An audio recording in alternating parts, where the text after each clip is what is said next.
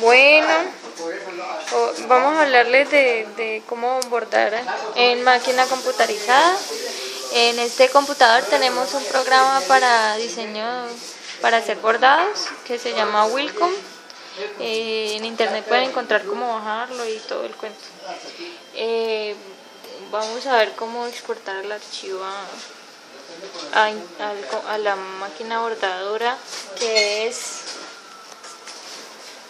una bordadora PE702. Y entonces, ¿qué escogemos? Cualquier cosa. ¿Esto? Pues aquí podemos escoger o podemos simplemente diseñarlo. Digamos que esto lo diseñamos nosotros. Entonces, para esta máquina el archivo lo tenemos que guardar con la siguiente extensión. Se llama PES. Entonces guardémoslo en el escritorio. Ok. Cerramos aquí. Y aquí nos encontramos con el archivo gato.p.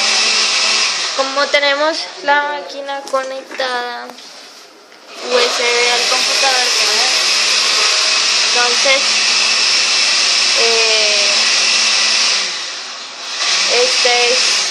aquí tenemos otro que se llama Sol. Entonces cogemos el gato y lo copiamos y ya. Inmediatamente